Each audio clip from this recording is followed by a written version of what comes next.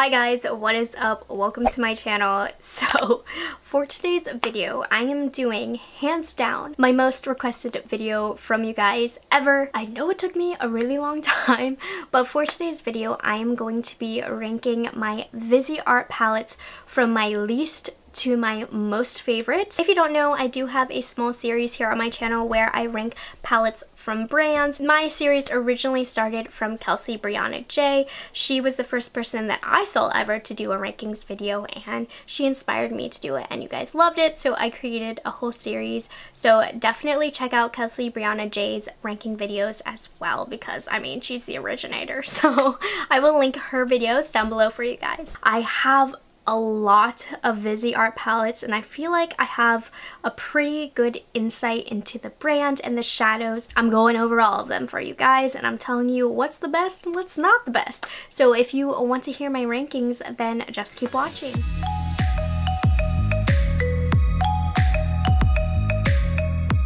So I've been collecting Viseart for the past couple of years. I absolutely love their eyeshadows, and that is why this video stressed me out. Even though they're like my least favorite, I still really like them. I really feel like every time I film these kinds of videos, if I film them on a different day, the rankings would be different, but this is just how I'm kind of feeling today. The reason I have finally buckled down and decided to film this video is because right now Muse Beauty Pro is having a sale, and it's a pretty great time to pick up Viseart palettes. I promised in my Muse Beauty Pro sale video I would get this video up during the sale so that you can make your purchases, because honestly this is the best time to pick up Viseart palettes. The sale ends on December 27th, so you do have some time to decide what you want. The sales are the best I've seen ever for what you can pick up from Viseart. You get $100 off on some deals if you want the Big Grande palette. Now my personal favorite deal is that you can get 2 of the 12 pan palettes as well as 2 eSIM brushes for just $128. The 12 pans originally go for $80 each, so $128 for 2 palettes and 2 amazing brushes. That's the deal I definitely recommend the most, but there's so many deals. I'll put the link down below for you to check those out. But that is the reason why I'm filming this video at the time that I am, to help you guys, so I did want to mention that beforehand. Let's get into it. The hardest part about ranking Viseart palettes is that since they are for pros, it's not like a normal rankings video where you can do a whole look with each of the palettes, so it's easier to rank them. With Viseart, it's a lot of having to use more than one at a time, because with most of them, they are just one finish, because as a pro, that is what you need. You don't want shimmers or glitters getting into your matte shade, because you might not want the light to hit that if you're on camera or something. So most of the time, I am using the Viseart palettes in conjunction with each other. Honestly, an all matte palette that I love is great, but it may not be as exciting to me because I love shimmers, or an all shimmer palette is great, but I really can't create a whole look with it. So that's something I had to keep in mind while ranking these, but I will give you my explanations of each as I go. So I know I just took forever to get into this, but I own 21 Viseart eyeshadow palettes, and we're gonna start off at number 21, my least favorite. And I do like this one, but this one I do have to say did impress me the least. This is the Rose Edit palette, and I love these little guys because they're a really good deal to try the Viseart formula. You get a lot of shades, and they aren't $80. I absolutely love the tones of this one, but pigmentation wise and formulation wise, it just isn't my favorite. I've tried other palettes from Viseart where I felt like the formulas were just a bit creamier, a bit richer, and this one just didn't do it for me. Now I do love it, and I actually do bring this on vacation to me because the colors are great. I don't find myself reaching for it too often, and I do remember when I picked this up, I did like it, but there were things about it that kind of disappointed me. Coming in at number 20 is the Editorial Brights palette. Now I don't have anything too bad to say about this palette. I literally just don't really use it because look at these colors. Now I picked this palette up just to use in case I needed really bright colors like this. So if you're on the market and you need a nice palette that you can throw in that will add colors to your looks, and this is all you need, this is fantastic. I think the formulation in here is very nice. Some of the shadows are a bit more powdery than I would prefer, but that's just the name of the game when it comes to colors like this. They're just harder to formulate. So I do think this is a really good palette to have if you need it, or just something if you're an all neutral wearer but you want a little bit of color to have in your collection just in case. This is a good one to go for, but obviously for me it just doesn't get used that much. Number 20, we have the Bridal Satin. Now this one is absolutely beautiful, and to be honest I mainly bought this to keep in my kit because I thought these would be great lid colors, and just with all the other stuff in my kit I don't find myself reaching for this as much as I thought I would. I have one that is one of my favorites that I will talk about towards the end of the video, but I do really like it. The colors here are pretty. I don't think this represents the Viseart shimmer formula the best that it could. I just have some shimmer formulas from Viseart that are better. This one is a little bit more sheer and subtle, which is not a bad thing because this palette is the Bridal Satin palette, and that is what this is perfect for, bridal stuff. But I don't know, I just have stuff that I like to use on my brides more. This is still really pretty. It just doesn't get used a ton by me. I'm going to pack that in my kit and I'm going to use it next time. And to be honest, when I use this on my brides, I don't find myself really using this half of the palette anyways. I typically just use these 6. If these colors speak to you though and you like a soft eye with those tones, very nice. The next one that we have is number 18, and I feel like this isn't right, but I put it here. This is the Warm Edits palette. Again, I really like this one. This one, formulation-wise, I liked better than Rosé. I felt it was more pigmented, but I'm just not super into warm tones. Like, this palette here is really super warm. I know I'm wearing warm tones on my eye right now, but I just don't find myself reaching for warm tones a ton in my everyday life. I really do like the colors in here and I really enjoy the formulation. Again, I love the whole concept behind the Edits palette. This one I love for travel, but in the grand scheme of all the other palettes, this is just where it happens to land, but it is super good. I think it fits the needs of a lot of different people. Number 17, this one ranked honestly a little bit higher than I had originally anticipated because I don't reach for this a ton, but I love how versatile this palette is. This is the Koi palette, and this one has very interesting, almost kind of watercolor shades. Now, I would recommend if you are interested in this palette to check out my video using the Koi palette because I really show you some neat techniques to get the most out of this palette. So at first, if I hadn't used this as much as I had, this definitely probably would have ranked 21, but once I really started playing with the palette and seeing how versatile it could be, it really raised it up on the list. This palette needs to be paired with other palettes and other shades. I think this palette works best to layer. It just really transforms other shadows that you already have. So that's why I really love this one. You can get a lot more than you expect from this palette. So I definitely think this is a neat one to have. It's a very unique palette formulation and concept wise. Number 16. It hurts me to put this pretty low on the list, but it is what it is. This is the newest palette from Viseart. This is the Grande Pro Volume 3. Now, it's not that I don't like this, it's just that I don't really use it.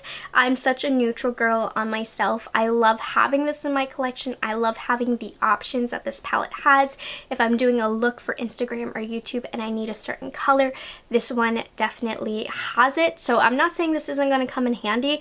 It's just usage-wise, I don't really use these tones a lot. Great for artists. You can't get any better than this. I totally recommend it. If you do love colorful looks and you're looking for that perfect palette, this is the way to go. Not every shadow in this palette is perfect. Just with these types of colors, that's what kind of happens a lot. So some are more powdery, some are a little bit more patchy, but for the most part, each shade in here is very good and it is a really awesome palette. Just doesn't fit my needs and my personal lifestyle, but it definitely does for a lot of other people and you won't be disappointed in that one. Coming in at number 15 is a Petite Row from Viseart. I personally prefer the Edit format. These are the same pan sizes as the Edits, but there's only 8. And this one I really like. It's very pretty, and the colors in here are really nice. I love that it's peach. By the way, I didn't mention this, but this color is apricotine. I love these tones, and that's why this is ranking where it does. But also at the end of the day, I feel like I have a lot of these colors in my other Viseart palette, so it's kind of almost redundant in my collection, but it is super cute and super good.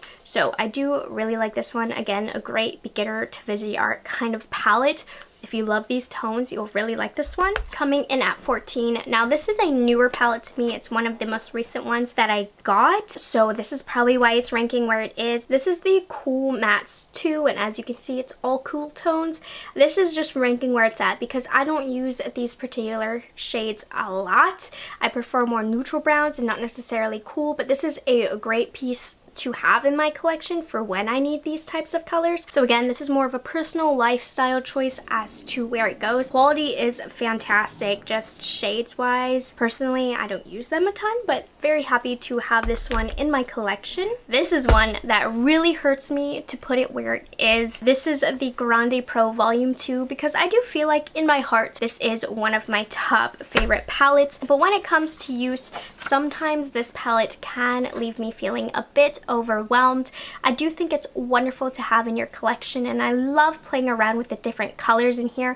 Every time I put a new color on my eye, it really does surprise me how much I love it, but I just think kind of intimidates me, so I don't reach for it as often as I wish I would. Now this palette does not contain a single matte, so of course you are going to have to pair this with other palettes from their line, or any palette of course. They are all different finishes by row, so you have a satin, you have some shimmers, you have some glitters, so you have some duochromes. It really is a great palette, but personally I almost feel like it's too colorful for me. Like this palette and the Grande Pro 3 are a match made in heaven. I just feel like you do have some great neutral shades in here, but I just want more, you know? The majority of these I can't use on an everyday basis, and though it does pair nicely with Grande Pro 1, it doesn't pair as nicely as it does with the Pro 3, which is the colorful one. So I do like this. I just can get intimidated by it sometimes, but it's a really neat palette. This is the Libertine palette, and this is a different type of palette from them. It's their 9-pan ones, different packaging. This one is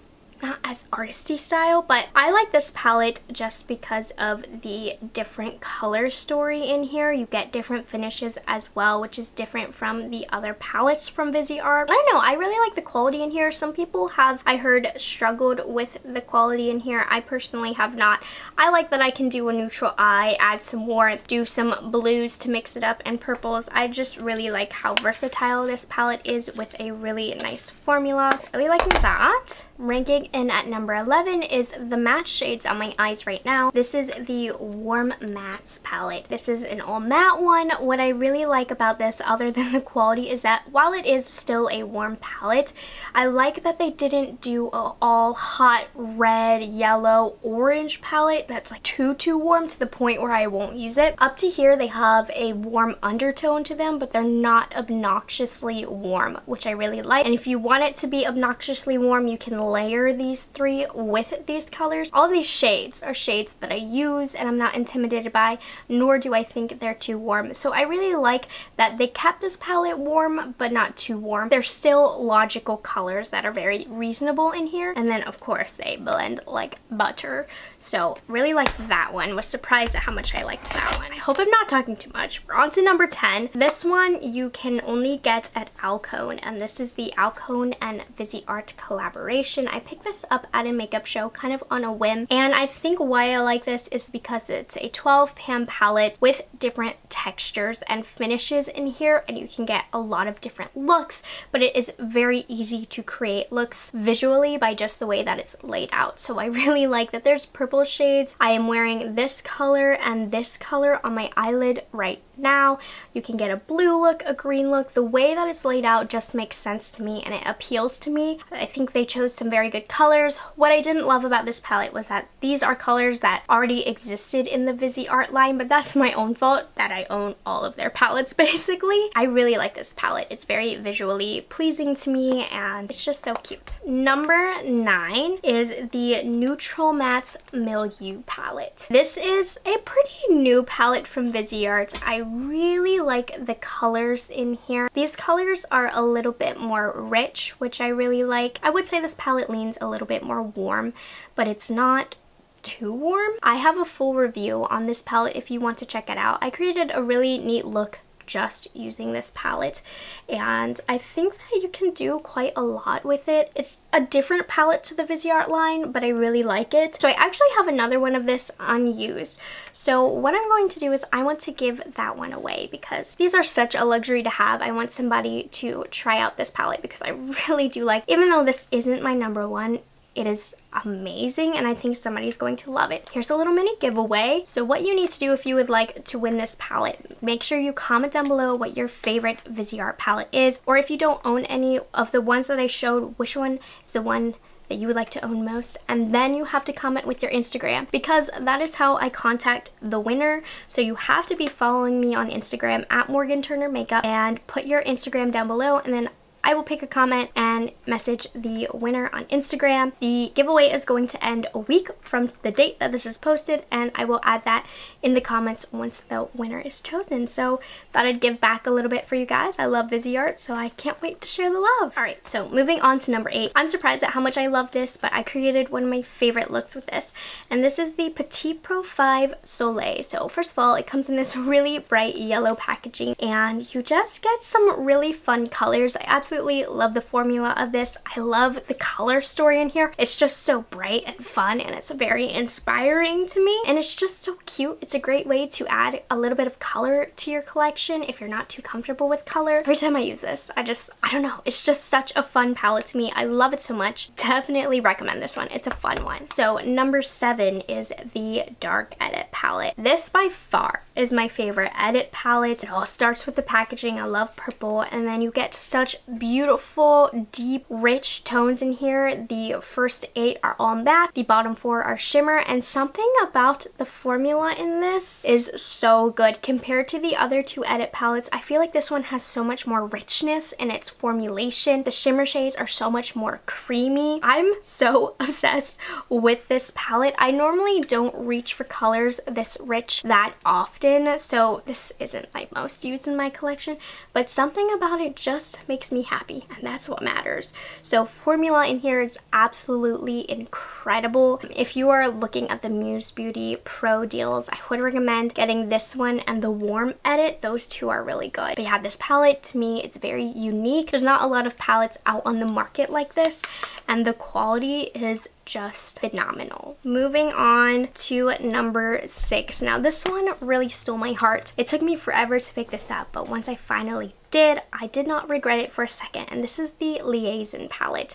And as you can see, it's a purple palette, which is my favorite color story. And again, something about this formulation is just really special. It's even better than the Libertine formula that I talked about previously. And if you love purple, you need to get this palette. It's one of my favorites, one of my favorite formulations, and if you love purple, you're going to love every single look you create with this palette. The shimmers in here are particularly incredible here, and particularly just like stunning. I die. I love this palette. So good. You need it. Moving on. Just kind of looking at the last 5 I have left. A lot of these are the more functional palettes for me, and I just find myself using them the most. So even though I don't feel as excited about them as I do some of the other palettes, I use these a ton. So number 5 is the Sultry Muse, and these are my colors. Now this is an all shimmer palette, but this palette never leaves me feeling unsatisfied. As far as everyday goes, these are the colors that I need, and for every neutral mood that I have, we have this color story. This right here is my color story. I think this should be one of the first 12 pan palettes that you purchase, honestly, especially if you love neutrals. You cannot go wrong with the colors in here. They just really add to a collection, I feel like, and the colors in here are incredible. I love this one. This one, I'm embarrassed to show you. It's disgusting looking, but this is the Paris Nudes. Now, if I didn't do makeup on others, I don't think this one would rank as high, but because I do bridal makeup, this is my most used one. So that wasn't the Scream Bridal colors. I love the way this applies on others' skin. It just adheres very well, and the color choices are just wonderful here. Now, like I stated earlier in the video about the bridal satins, how that one I just felt like I didn't use enough of the colors. This one I use every single color so much. If you are a bridal makeup artist, you absolutely need this. I don't necessarily know that everybody needs this because all the colors are very similar. There's just a slight tone change in each of them. I think that's why Sultry Muse is a little bit more worth your money, because you are getting very different shades, whereas in here they're kind of similar. But for my needs, this is incredible. Definitely one of my most used. Number 3 should be no surprise. This is what made Viseart, if you ask me. This is the neutral matte. Every color that you need is in here.